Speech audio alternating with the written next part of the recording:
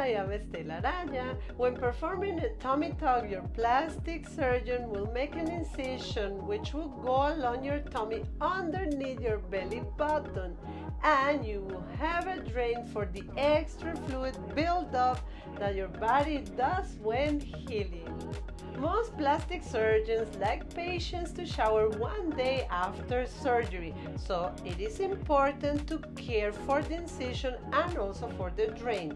So now, how do we do it? Well, the best place to keep or position your drain is to pin it to your bra. Better if you have a tube-shaped top. Try to pin it in a way where you don't have to worry about it dropping, which will make you feel uncomfortable and possibly cause problems if you pull down on it.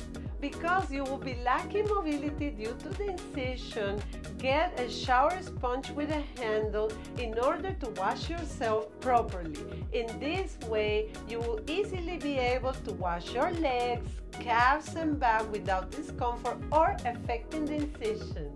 After finishing your shower, I recommend that you completely dry yourself gently, then apply a scar-reducing cream that your plastic surgeon prescribed for you. Put on loose-fitting garments that allow you to be flexible and comfortable. By following my advice, you should have an easy recovery with great results. Be sure to click on the links below for free offers. I'll send you current discounts for doctors and plastic surgery in Costa Rica. Subscribe to my YouTube channel and click on the bell for notifications of my new videos. Look for my next video where I talk about how to have a bowel movement after a tummy tuck. I'll see you in my next video.